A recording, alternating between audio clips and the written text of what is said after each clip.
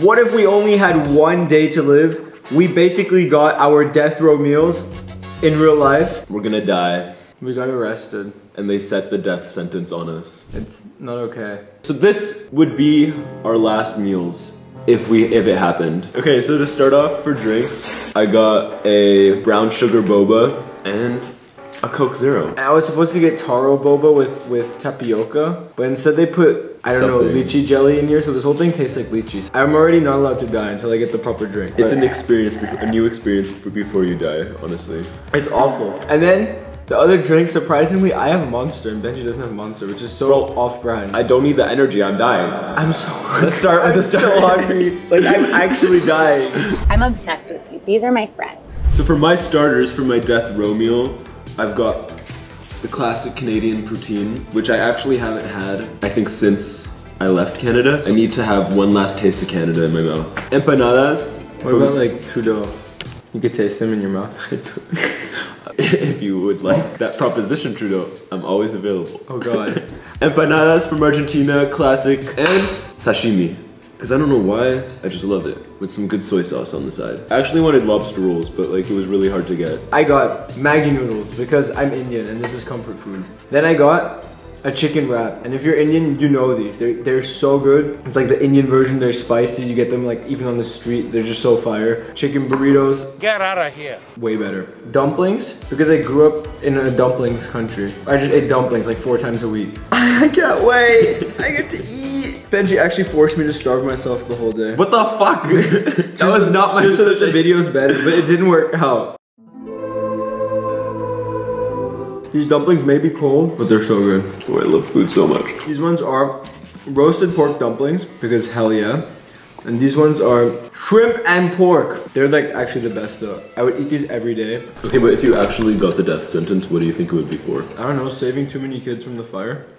Like, who would give you the death sentence for that? The person who started the fire.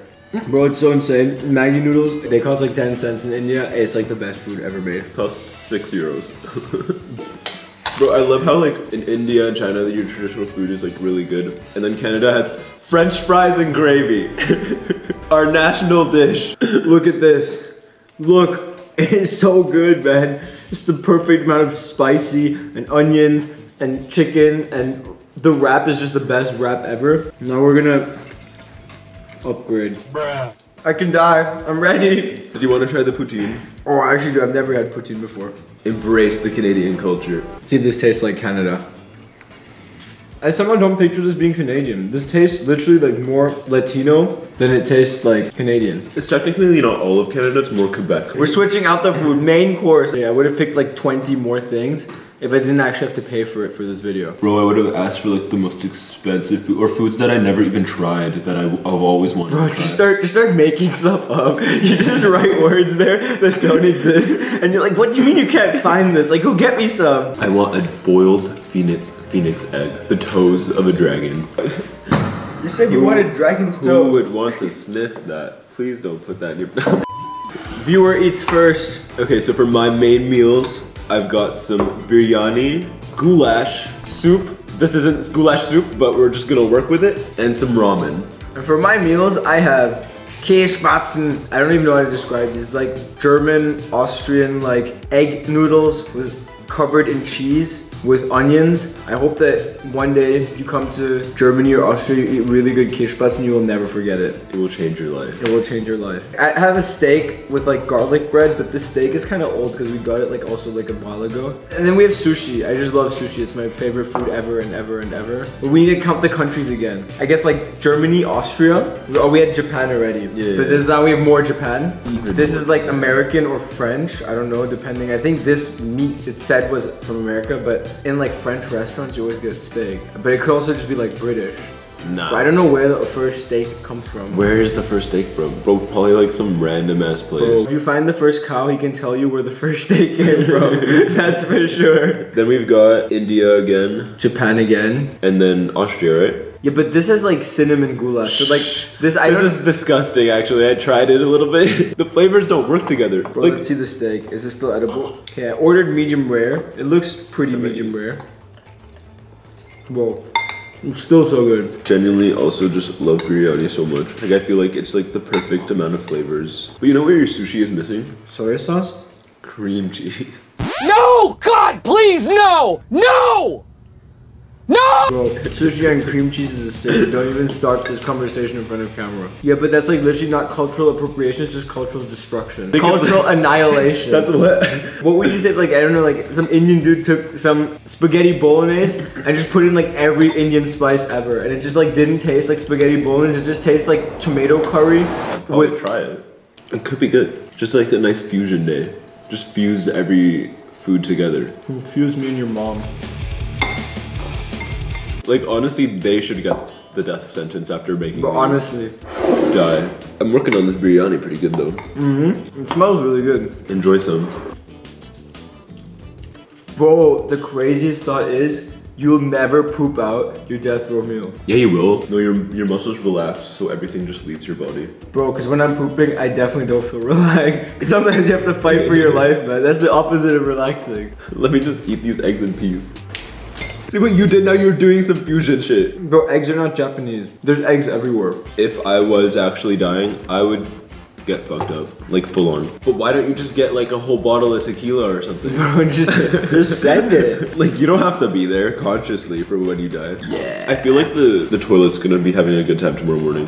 Bro, it's gonna be the most multicultural it's ever had. Prepared to get cultured. You wanna try the steak? Mmm. For like a steak that's just been lying on a plate for a bit, it's pretty good. The garlic bread on the other hand is kind of soft. But do you actually think there's an afterlife? Like, are we going into the afterlife after this? You're gonna get reborn as a worm. Why would you still be friends with me in the afterlife if I was reborn as a worm? As soon as I get my chance to run, I'm running, man. But what if you're a worm too? There's no running. Slowly slithering away.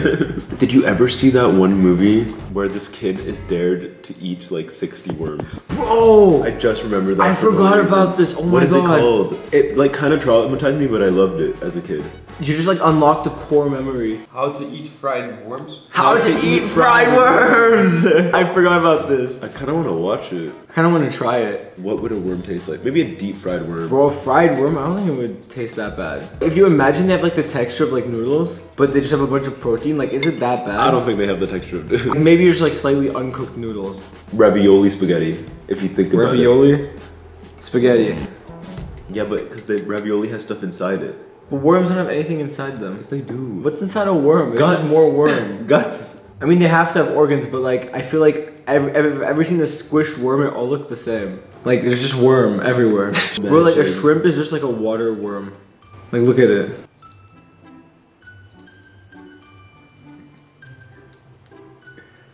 So now tell me, if the inside of a shrimp is just more shrimp, then is the inside of a worm not just more worm? It's not. I just scientifically proved it. I can't with this. Let's move on to desserts.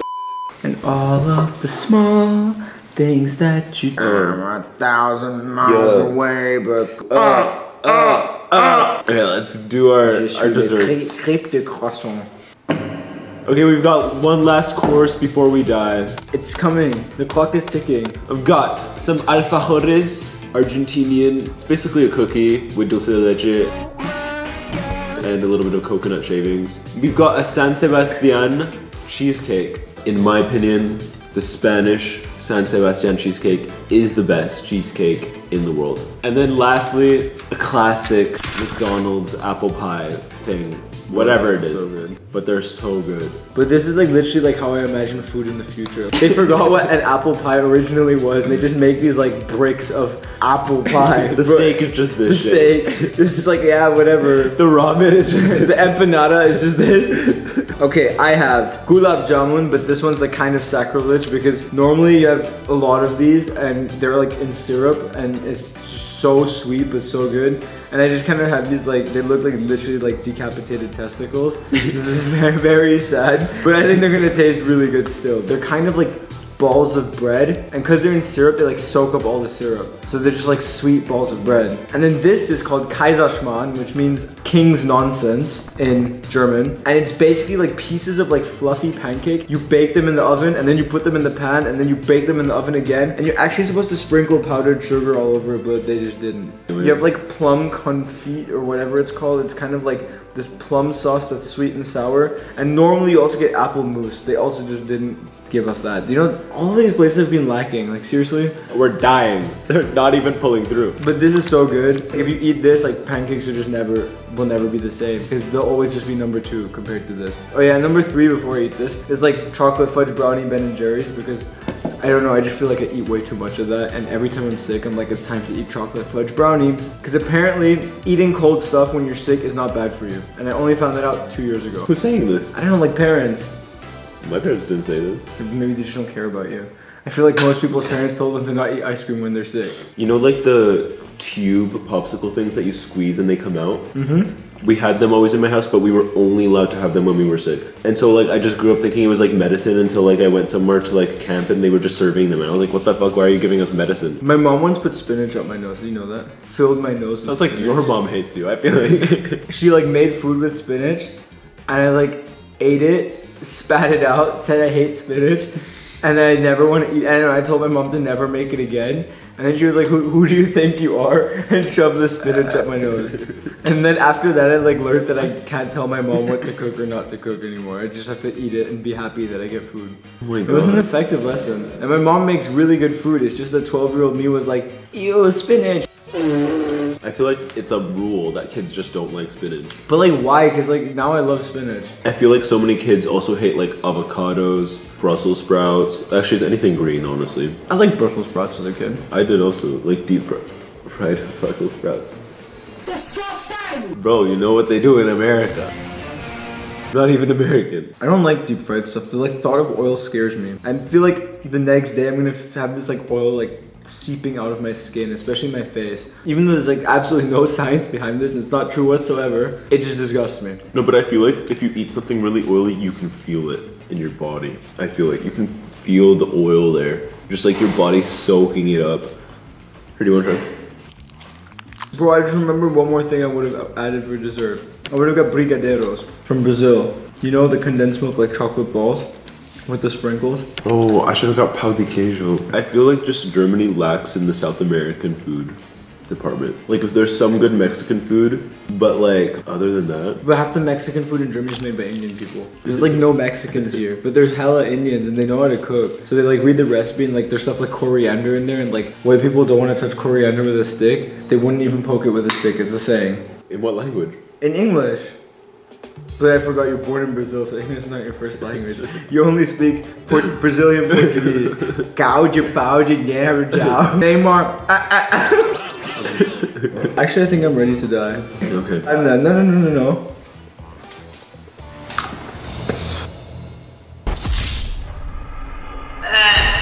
Neymar. Poor Brazilian followers. I'm so sorry. Brazil. I'm Brazilian. I've given him the Brazilian pass. Brazil. Brazilian people are just like so happy and so energetic and horny. we were like thinking about like what Brazilian trends are there, what people are interested in. They all just twerk. But they're always just twerking. Like TV like reporter will be like, how are you doing today? And I'm feeling great, and then just shaking ass like. It was funny because we have like this Brazilian friend who went on TV and we're like, oh, what did she do on TV? She twerked. She twerked on TV. She twerked. Anita already tried to teach me how to twerk, and then she told me that I'm unteachable and said that Germans suck at moving their butt. If I'm actually gonna have my death row meal, I'm not ordering all this because I genuinely am not going into my death feeling okay after this. Just get me my cleanser, my moisturizer, then just get me some Botox for my last meal. Botox. Brazilian butt lift. Let's do it. Imagine you just die. It's like at the funeral, you're facing the other way and your butt's just massive. Or like ask your family to like, yeah, pick a suit for him, and they just none of them fit, so it's just ripped at the back.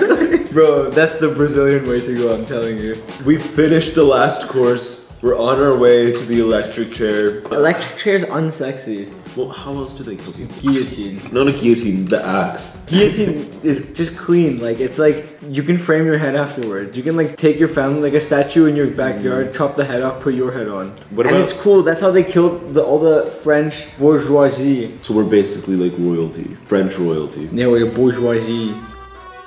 Les bourgeoisie. Mordre avec le guillotine. Thank you guys for watching our death row meals. We'll see you in the afterlife.